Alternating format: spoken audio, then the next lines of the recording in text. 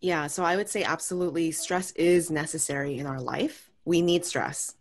And that kind of stress, when you think about in the Paleolithic age, right? We needed stress to survive. We needed stress to evolve and grow. I mean, when you think about everything that is a luxury in our life right now, it started because there was a necessary need and desire to continue to evolve past where we are today. And we're continuing to do that. So I would say stress is absolutely important and necessary in our life.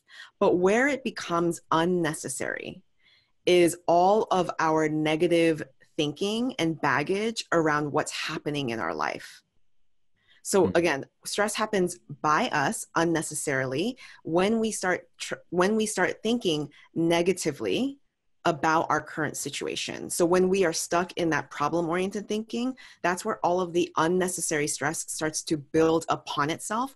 And then when we are in that loop, when we're in that negative thought pattern that we can't seem to break out of because we're in some kind of trance, when we're in that state, we perpetuate our current circumstance. So if you have a low chronic level of stress on a daily basis and it's getting worse because you just can't seem to get yourself out of that negative thought pattern, then you're perpetuating that circumstance and you're just continuously feeling stressed over a period of weeks and months until it turns into something much larger.